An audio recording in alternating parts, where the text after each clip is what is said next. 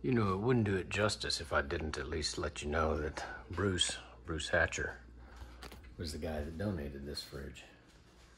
Totally forgot to mention that earlier.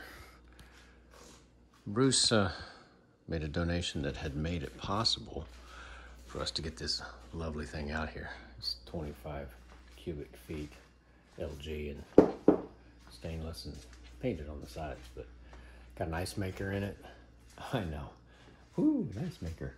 But we love this because down on the bottom is where the ice maker is. How did those little things get in there? I can't imagine it. But started making ice, and that ice is from water that rained on the helipad, went into the tank, came in and got treated with UV lights, a microfilter, then went through a RO system from Culligan water, and then turned around and made its way back through here into the fridge, plumbed in through the back.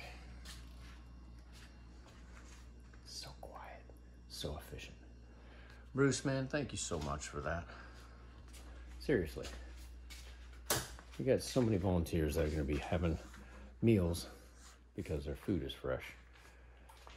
Because folks like Bruce stepped up to help.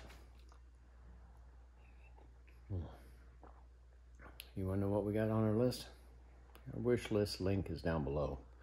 We assembled these lamps that are going into the bedrooms for the volunteers. That way they don't have to turn on the big overheads in their rooms just to do their thing. Thanks again, everybody that helps. Take care.